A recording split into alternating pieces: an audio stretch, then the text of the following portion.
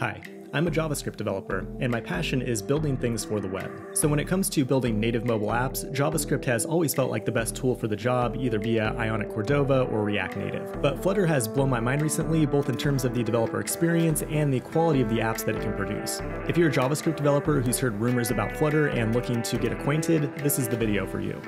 If you're new here, like and subscribe, and you can grab the full write-up and source code from Fireship.io. First, we'll talk about the trade-offs. Then we'll look at the Flutter project structure compared to React Native and Ionic. Then we'll compare the Dart programming language to JavaScript. Then we'll finish up by cloning a couple of React Native components as Flutter widgets. Flutter may or may not be the right tool for the job. Everything in life is a trade-off. And there are a couple of big trade-offs with Flutter right off the bat. The first one is the learning curve. So if you're already a web developer or JavaScript developer, you can basically just jump right into an Ionic or React Native project without any learning curve. Another potential drawback is the size of the community. Coding bootcamps are churning out new JavaScript developers every day, so it's a lot easier to source talent for your project. And the truth is, companies using hybrid frameworks are generally doing so to save time and money. Now, while I said there's a learning curve, that learning curve is pretty gentle. This comment says it all. JavaScript is my wife, Dart is my mistress. But Dart is an ahead-of-time compiled language, so it brings something else to the table: performance. Its engine is written in C++, and when you have to make a lot of callbacks to the native system, it's just going to perform better than a JavaScript bridge. It can also integrate existing native code, it can do hot reloads during development, and it has some of the best documentation that I've seen for any framework, period. I'm in the process of building my own Flutter app for Fireship.io. And while it's not a silver bullet that's just going to make app development easy, you might be pleasantly surprised and refreshed if you're a full-time JS developer. Let's go ahead and fade out the music and start looking at some code. I want to start with just a baseline comparison of the project structure to React Native and Ionic. The baseline app that we have here is just 3 tabs at the bottom that can toggle between 3 different screens. You're looking at the one I built with Flutter, but React Native and Ionic have their own templates that you can just generate with their CLIs. In a React Native project, you'll be building components, and those components combine the styles, the templating, and the JavaScript logic in a single file for each component, generally speaking. You use npm to manage your dependencies, of course, and then we have about 10 different JavaScript files to get this 3-tab layout working. And it looks almost just like a regular React app with some special components for rendering the UI on native, and some platform checking here and there. At the end of the video, we'll actually build a couple of React Native components in Flutter. Now I'm opening it up in Ionic 4 project, and you'll see that we have quite a few more files, but that's mainly because Angular separates the templates and the CSS into their own isolated files. I think this is a good way to separate concerns, but it can also be pretty overwhelming if you're jumping into this project for the first time, especially if you don't know Angular. And there's a pretty long list of dependencies that you'll have to learn. But because Ionic 4 now uses web components, you'll be able to use it with any framework that you want. Now, when we jump into our Flutter project, you'll see right off the bat that it's far less complex than the JavaScript counterparts. We just have a single file called main.dart, which is the entry point to our app. And I was able to build this 3-tab layout with only 45 lines of code. There was no import-export headaches and no boilerplate. If we want to run the app, we can do that directly from the command line. And there's no need to download a special app from the App Store or to debug in the browser. And anytime you make a change to your code, you just enter R on the command line and it will hot reload the code and save the state of the actual app itself. React Native can do this also, and it has a huge impact on your development productivity. And when it comes to dependencies, you have this pubspec YAML, which is the equivalent to a package JSON. You only have one dependency right out of the gate, which is the Flutter SDK. And then if you add anything else to this file, it will automatically update your dependencies when you save. So if you like simplicity, you might like Flutter. But if you want to learn Flutter, that means you have to learn a whole nother programming language, Dart. But luckily it shares a lot of the same conventions as JavaScript, so my goal in the next couple minutes is to make you productive with Dart from the first keystroke. Let's look at the syntax side by side with TypeScript, which will mostly just be vanilla JavaScript. The main entry point for a Dart app, which is on the left, is the main function. This is where your app will start executing. In JavaScript, we don't really have this concept, but what apps commonly do is export a function and then have that function be called by the library consumer. When you declare a basic reassignable variable in Dart, you start with the type annotation. So if we have a string variable, we'll type string, then we can assign that variable to a string value and then reassign it later if we want. And if we want to log that value, we can just call print, which is the equivalent to console log in JS. Now we can write the same code over here in JavaScript, which would use let instead of the type annotation. And if we want to add a type, we can append that to the person variable. We can also have single assignment variables in JavaScript, which we can do with the const keyword. So we'd say const person equals Jeff. In Dart, we would instead use the final keyword. This is kind of confusing because there's also a const keyword in Dart, but it works slightly different. It's more like calling object freeze in JavaScript because it will make the entire data structure immutable. So in Dart, you would use const to make an array or a map completely immutable, meaning its properties or elements can't be changed. So Dart has a sound type system, but it's also flexible. For example, we can use the var keyword to tell Dart to implicitly figure out the type. So if you hate type annotations everywhere, or if you have a dynamic type, this can be a useful tool. And speaking of dynamic, Dart also has a dynamic type, which is similar to the any type in TypeScript. This is most useful when you have data coming from external source and you don't really know what the shape of that data is going to look like. So when you see the dynamic keyword, that basically just means we don't know. Now let's switch gears and talk about something that's especially important in JavaScript, and that's importing things between files. There's a lot of ways to do this in JavaScript, but we'll just go the ES6 way.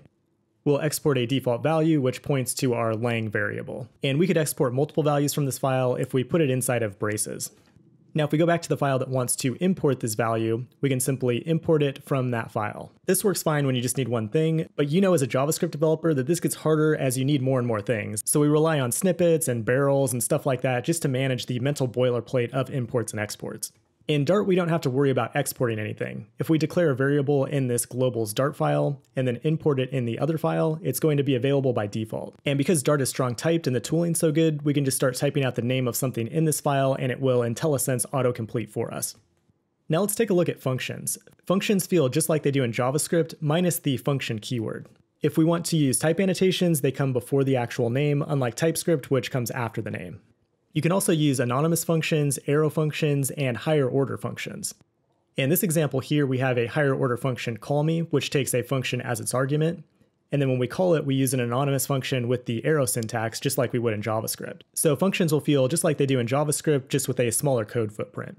Now I realize I'm going pretty fast with these code snippets, so make sure to check out the full article if you want to copy and paste these to try them out on your own. The next thing we'll look at is object-oriented programming. Dart supports mixin-based inheritance, which means that any given class will only have one superclass. But the class body can be used in multiple classes, so you can do things like behavior-based composition. In JavaScript, classes are more or less just syntactic sugar for prototypal inheritance, so they get kind of a bad reputation in the JavaScript community. But in any case, the syntax is very similar. So we define a class by using the class keyword, and then we can instantiate that class by calling it with parentheses. In JavaScript, we do the exact same thing, except we use the new keyword when instantiating the class. The new keyword's optional in Dart. And you'll be instantiating a lot of objects in Flutter, so this helps keep your code very clean. When we instantiate an instance of a class, we're creating an object. We need to tell our code how to create that initial object, which we do with a constructor. In vanilla JavaScript, it would look like this. We pass arguments to the constructor and then initialize them as values on the this context. In TypeScript, we can do this in a little more sugary way where we annotate our input variables as private or public, and then they'll automatically be available on this class. In Dart, we have an even cleaner way to construct an object by just calling the class as a function. In addition, Dart has the concept of public and private members. Everything is public by default, but if you want to make something private to the library or class, just add an underscore to the beginning of its name. And Dart has another cool thing up its sleeve called named constructors. The one we just wrote is the default, but we can also add a named constructor to provide different initialization logic as needed. We just implement a method name on the class name itself, and now we have a different constructor with whatever logic we want. There's a lot more we could cover here, but the actual definitions of methods and properties on this class is exactly the same as it is in JavaScript, so we'll just go ahead and leave it there. The next thing I want to cover is the Dart list, which is equivalent to a JavaScript array. We can create a list of integers by starting with the type annotation and then define it just like we would in JavaScript. And just like JavaScript, the list has a whole bunch of built-in methods that we can use to manipulate it and loop over it. You'll find all your old favorites like for each, map, and reduce. And you'll find a lot of other ones that are implemented in third-party libraries like Lodash. But my absolute favorite one is just having the last property. I don't even want to admit how many times I've Googled how to get the last element from an array in JavaScript, only to settle on this crappy code. Or use something like array pop, which also isn't ideal. The next thing we'll look at is the Dart map, which is the equivalent to a JavaScript object or a JavaScript map. It kind of takes the best of both worlds and just combines them into a single data structure. In JavaScript, we can create a plain object by wrapping key value pairs in braces. We can almost do the same thing with a Dart map, but the keys in that object will be strongly typed. This means you can use anything for the key itself, which could be a class or a class instance or whatever you want. Now, you could also do this with a JavaScript map. They're just syntactically not as nice to work with. Now, the next thing we're going to look at is asynchronous programming, which is one of the most important concepts to know for JavaScript and Flutter alike. In JavaScript, we have promises, and we can create promises by writing async functions that return some value. By default, these will automatically return a promise. Now, in some other async function, we can await the value of this promise, which will pause the execution of the function until that promise returns some kind of value. And if we don't want to use async await, we can use then to capture the value when it's resolved, or catch if it results in an error. In Dart, we don't have promises, but instead futures. Luckily, you don't have to relearn everything you know about async programming because a future works exactly like a promise. We can write an async function, which will return a future by default. Then we can write another function that awaits the resolved value from that future. If we have a future, we can call then or catch error on it, so the ergonomics are really no different than promises. Now, Dart has a stream data structure for handling multiple asynchronous values. Vanilla JavaScript doesn't have anything like that right out of the box, but a lot of libraries provide them, like RxJS and MobX via observables. So in RxJS, for example, we can create an observable like this, and then if we want to listen to the values in it, we call subscribe on it. Then we pass subscribe a callback function to execute some code whenever it emits a new value. We can follow a similar pattern in Dart with the stream object, but we can actually use this with async await as well. We can use an await for loop to basically loop over an object as it changes over time. This often results in much more readable code compared to chaining a bunch of callback functions together. But we can also subscribe to a stream just like we would with an observable, except it's called listen. So at this point, you're probably seeing a pattern. Dart is very similar to JavaScript in a lot of ways, but maybe a little smoother around the edges. So let's see how this actually translates into building a widget with Flutter. To do that, I just went to the React Native docs and grabbed a couple of their examples. The first example shows how to apply styles in a way that can be merged so one style can override the other in only the properties that it wants to change. On the right, we have the React Native component, which was just copied directly from the docs, and then recreated in Flutter on the left. In React Native, we implement a render function that returns a bunch of different components that resemble HTML. Then to apply the styles, we have a style property. Then we can add our styles to an array, and React will apply those styles from left to right. In Flutter, the overall structure looks very similar, but instead we are instantiating objects. And because there's no new keyword, it actually looks like we're just calling functions. And all of this happens inside the build method, which is the equivalent to render, so overall you should be able to see that Flutter took a lot of inspiration from React.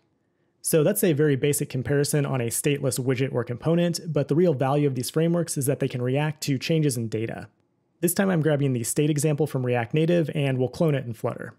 One of the main features of a React component is that it has this setState method that will re-render it when called with state changes. And Flutter has this exact same thing on what's called a stateful widget. And that's a perfectly fine way to build your widgets, but what you'll find in both Flutter and React is that calling setState all the time doesn't scale very well. So you pretty quickly have to implement something like Redux for state management. And that's perfectly fine, and you can do that in Flutter as well. But Flutter also has these things called builders, which allow you to work with asynchronous data sources and render the UI automatically. They're similar conceptually to the async pipe in Angular. Basically, you tell your UI to listen to a stream and then re-render different templates or widgets based on whatever the value of that stream might be. I'm going to go ahead and wrap things up there. Hopefully this gave you a general idea of what Flutter is all about. I never really expected to be writing Dart code on a regular basis, but I am super excited to be building the Fireship.io app with Flutter. Thanks for watching, and I will talk to you soon.